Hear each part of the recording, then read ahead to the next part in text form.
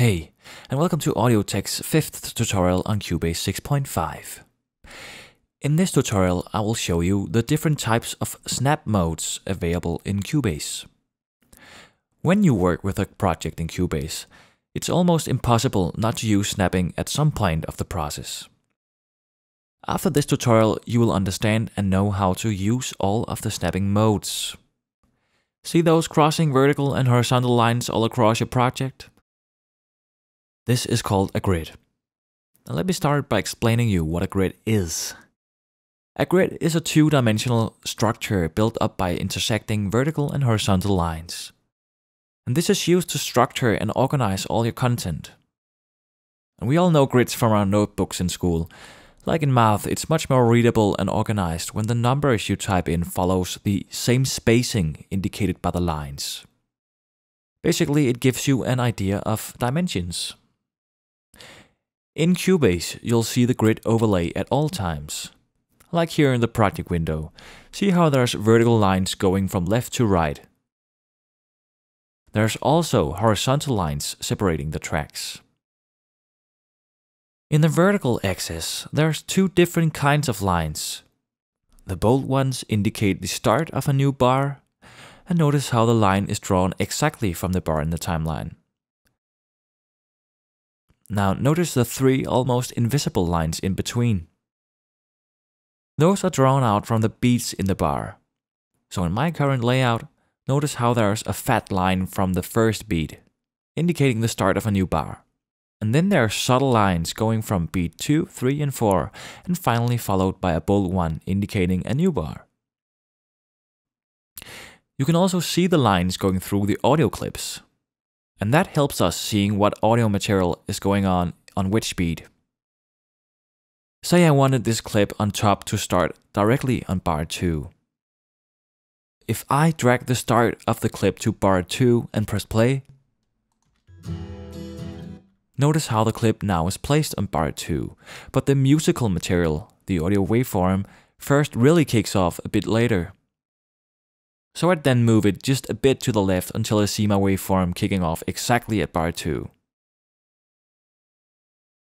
And likewise, if I wanted my audio to kick off on beat 2 in the bar, I'd then move the track while looking on the overlapping grid lines until my waveform kicks off at beat 2. If I wanted to move my audio material to the following 8th note, like to the offbeat of beat 2, I'd have a hard time doing it with the current grid layout, because as you can see, it's only showing me one line per beat. How fine your grid is can be easily adjusted. In this example, I need to do it in order to move my clip per 8th note, and this is how to do it. Check the top view of Cubase to the right of your tools.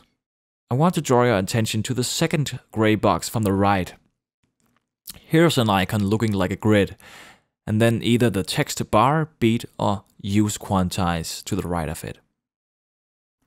For now, I'm going to go ahead and set it to use quantize. And that's just for the purpose of showing you some stuff, but don't be concerned about it for the next minute or two. In the far right, you'll see something like 1/4 or 1/1, etc. It's called quantizing presets, but this is also the place you choose how fine your grid will be and how many beats your clips will snap to if you selected use quantize in the gray box to the left of it. It'll be a much better explanation if I just show it to you, so follow along in this example. In terms of the grid, as you can see, I'm now having a line separation of one line per beat. I could also say one line per quarter note.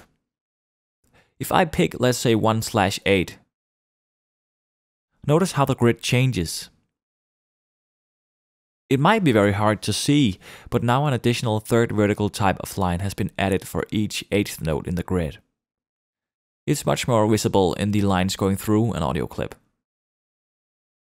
And now it's very easy for me to move the contents of the clip so it kicks off on, let's say, the offbeat of beat 2. As you can probably imagine, changing from 1/8 or a quarter note up here in the presets to a higher or lower value will change the layout again and add additional lines for higher values like 16th notes. And if I change this to 1/1 or a full bar, check out how the 3 lines in between bars disappears. And now we can only visualize and move in relation to full bars. And you can also change the grid spacing to show triplets or dotted notes. Now let's go ahead and change the tempo. For this, I'll open the transport panel, and the shortcut is F2, by the way. I'm then going to change the tempo mode from track to fixed. And now I'll simply write in a new higher BPM. Right, notice how the grid has been scaled down. And this is simply because the distance between bars and beats is now shorter. And so, bars and beats are getting closer together. Okay, so why is all this important? I'll tell you why. If I were to go and zoom in on my clips all the time and drag them around to the exact point of a line in the grid, it would take me an incredible amount of time to work in Cubase. And if I know that I want my clip starting at beat 2 in a bar, what's the point of spending so much time when it can be done so much easier? And that brings me to the stuff you clicked on this video to learn about. It's called snapping. Very easily, you can snap your audio clips to the grid so that they will stick to the grid spacing you selected. In that gray box second from right, you can switch between either snapping to bars, so that your clip will only snap to each first beat of a bar, and then beats, so that your audio clips will snap to each beat in a bar, or finally, use quantize for snapping to the values you select in the box to the right. And this is also where you can get so much more fine control over how your clips snap to the grid. So my recommendation is always have it set on use quantize. And in the far right gray box, and let's call it the grid snap spacing selector for this example. If 1/4 is selected to the top right, that means that your audio clip will snap to every beat or quarter note in the grid, if you turn on grid snapping. But you can also snap to other stuff. But let's start with the grid snap. In order to turn snap on or off, look for the icon on top. It's kind of looking like 2 arrows facing a line. This is called the snap toggle. And if it is highlighted, that means that snapping is on. Click it and it will be grayed out, like the icons beside it. And that means that snapping is off. Let's try with an example. I'm now going to head to the grid snap spacing selector on the right. And then I'm going to switch my spacing to 1/1 or a full bar. And I'm then going to ensure that snap is on. I'm now going to move this audio clip to beat 2 in bar 3. But look what happens, it will only snap to bars. Then I'll just switch off snap, right? No, instead go back to the snap spacing and change it to 1/4 or a quarter note in order to snap to beats or quarter notes. Now look how my clip instead snaps per beat. And now it's incredibly easy just to hover my mouse around beat 2 and let go. And even if I change my project BPM back to 120 BPM, it will still remember that my clip starts on the second beat of bar 3. Still, however, look how the audio material kicks off just a tad from the start of the clip. I'm now going to cut off the start up until the audio waveform and move it again to beat 2 in bar 3. For this I'll be using the object selection tool and simply drag from the left towards the right to make the start of the clip shorter. But wait, check out what happens. All tools also snap to the grid. Now I could then either change my snap spacing to another value like 1/16 or 16th notes and then snap to 16th notes. But that wouldn't be fine enough. I want much more precise control. So in this case, I'll turn off snap on the snap toggle. Drag from the left to right with the object selection tool, up right around the place I see some stuff happening in the clip. I'm now going to zoom in just a bit using my shortcut and fine tune it. So when I'm satisfied, I'll turn back my snap toggle and now I can move my audio clip to beat 2. 99 out of 100 times when you work with the snap toggle, you'll be snapping to the grid. But as mentioned, there's other snapping functions as well. So let me show them to you. In order to switch to the snap mode, check out the icon to the right of the snap toggle. It's kind of looking like a grid. And this indicates that you are currently snapping to the grid. If you click it, you can see a list of all the other stuff you can snap to. Let's start with the grid relative. It's so much easier to simply show you what it does instead of explaining it first.